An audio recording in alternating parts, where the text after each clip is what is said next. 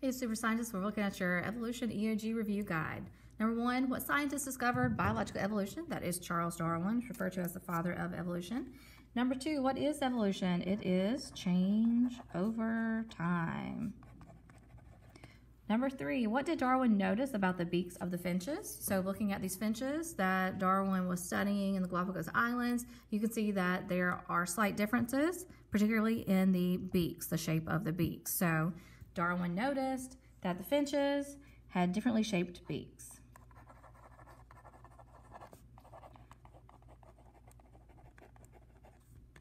And why were their beaks different?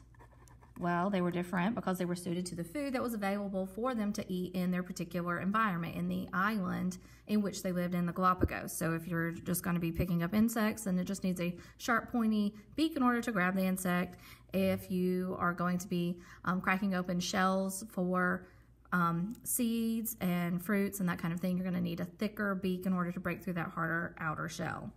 Number 4, types of evolution. Biological.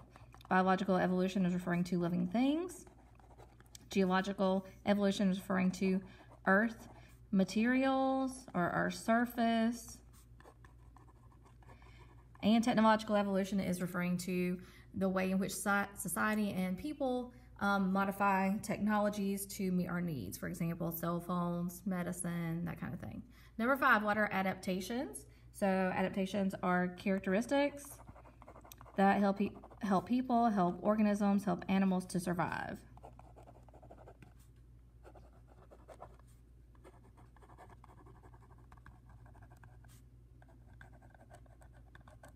So characteristics that help organisms to survive are adaptations, how they're adapted to their environment.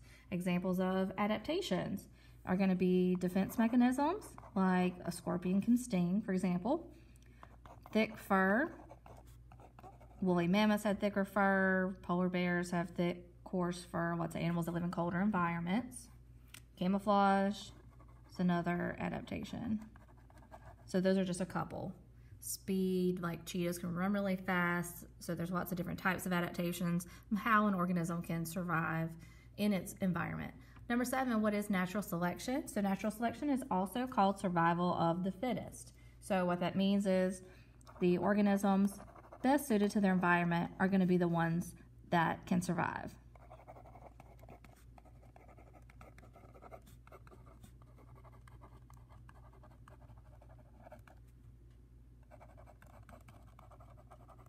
So the organisms who are best adapted, best suited to living in their particular environment are going to survive. For example, if an organism doesn't have thick fur but it lives in a really cold area, then it's not going to be as likely to live as an organism that has thicker fur. It's more adapted to that environment. Number 8, artificial selection. Artificial selection is also called selective breeding. This is how humans impact evolution.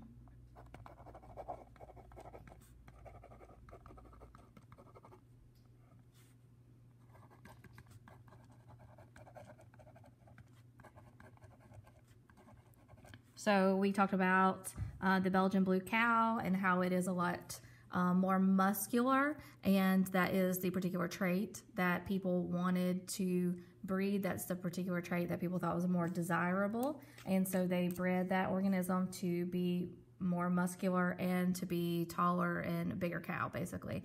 So people who are cat breeders or dog breeders, they breed those particular organisms to exhibit particular traits that they want seen, like the fluffiest fur and the cutest pink nose and whatever. Number 9, analogous structures are similar structures, but those structures do not indicate that there were common ancestors. So they're similar structures, but no common ancestor.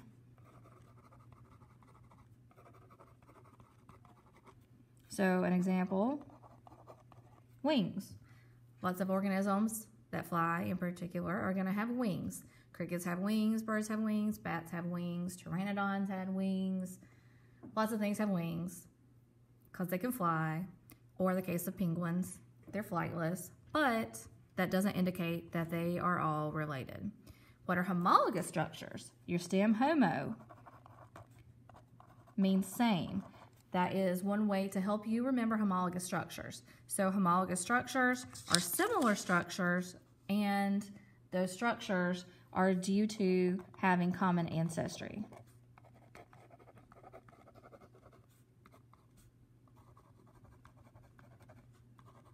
So homologous structures, same ancestor, common ancestor, indicative of having the similar structures. So examples of homologous structures, the picture here where we can see the different arm articulations. So you've got the humerus, the radius ulna, in all of these organisms. So that indicates at one point there was similar DNA that was in common. So I'm going to put arm bones, since you have your little picture there. And you can see that. Also, I'm putting another example, cats.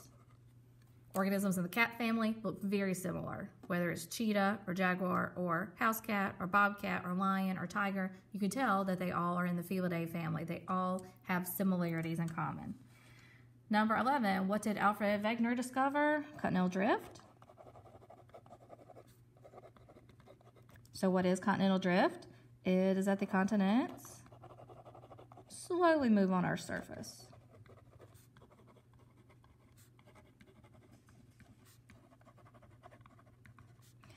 And that is just about an inch or two every year. Pangea is a supercontinent where all the continents were connected together. Number 14, what's the theory of plate tectonics? So plate tectonics just says Earth's crust is broken into sections that move. It's broken into sections, broken into plates that move. The different types of plate movements. Divergent, plates move apart. Convergent, the plates are going to move together. And then transform, plates slide past one another.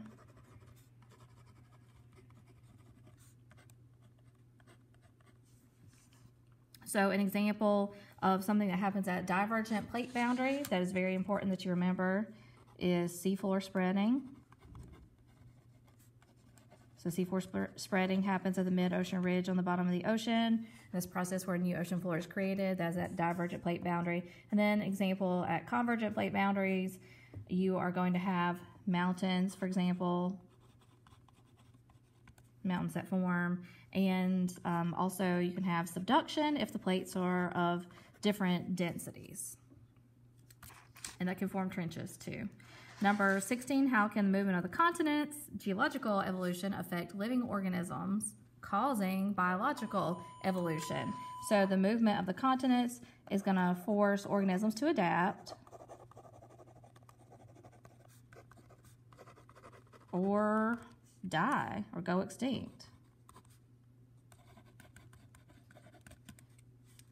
And that can cause speciation.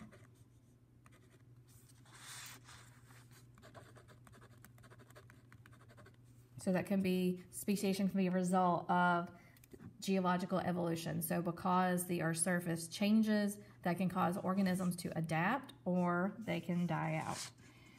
What's biodiversity? Number 17, biodiversity. Bio means life. So bio means life.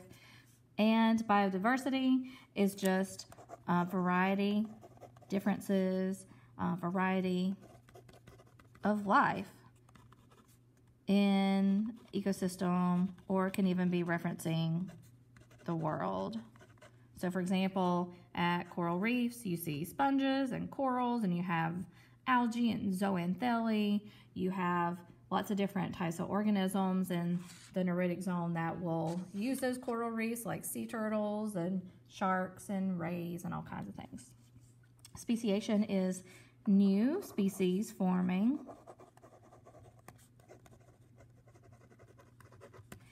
And that can be caused by geographic isolation. So I'm going to put an example of a cause.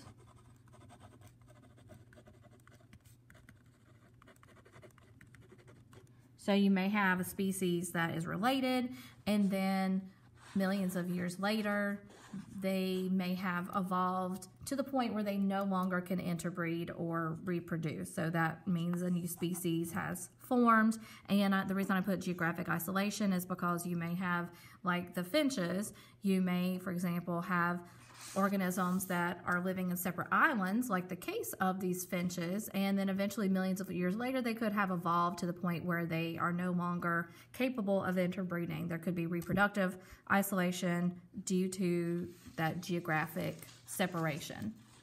And then number 19, your little chart here, biological evolution, is going to be just change in living organisms.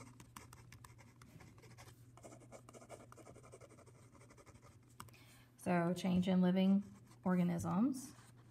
And examples of evidence for biological evolution, embryology. So that's looking at unborn babies, embryos, fetuses.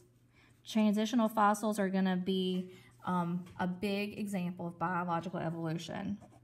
You'll have questions in your EOG about transitional fossils. That's very important. So transitional fossils are just going to be changing from ancestor to present day organisms. So for example, how paleomastodons and mammoths have eventually evolved, and you have today, you don't have paleomastodons or mammoths anymore, but we have elephants.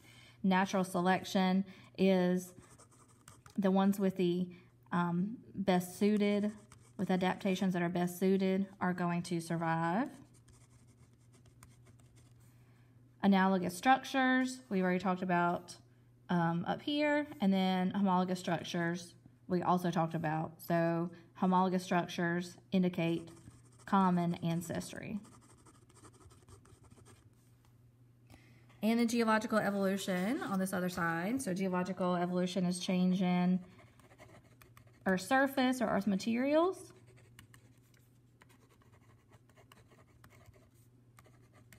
And by Earth materials, I mean sediment, rocks, that kind of thing, rock layers. Fossils are going to be living things that are trapped in rocks or that are preserved in rocks. And that can help be a piece of evidence. I'm just going to abbreviate over here.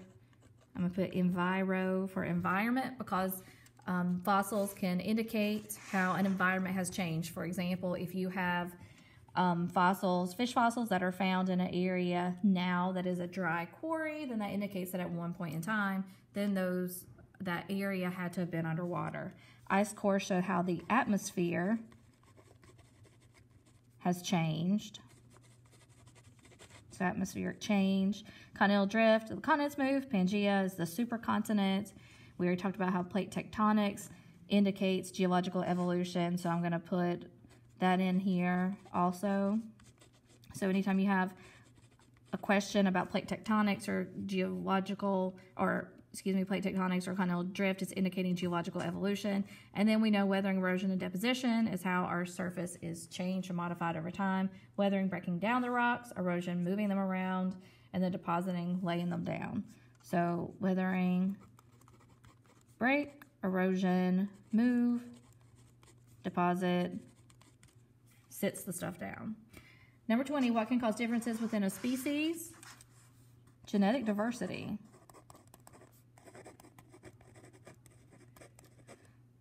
So one particular organism within a species may be better suited to survive in that environment, and that's because of its DNA, because of its genetics. So for example, if you have a strawberry that when it gets really cold dies, and then another strawberry plant that when it gets really cold survives, then they're both strawberries. However, their genetic makeup, their genetic composition is a little bit different, allowing that strawberry plant that was suited to live in a little bit of a colder environment to survive. So that's due to the genetics, the diversity, the differences in the genes and DNA.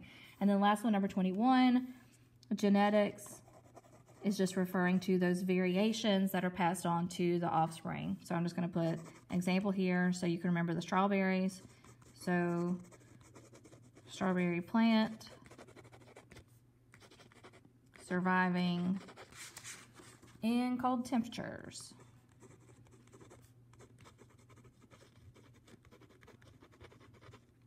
So if it could survive in colder temperatures, then its genetics, its DNA, had adapted it to survive with those colder environments and colder temperatures.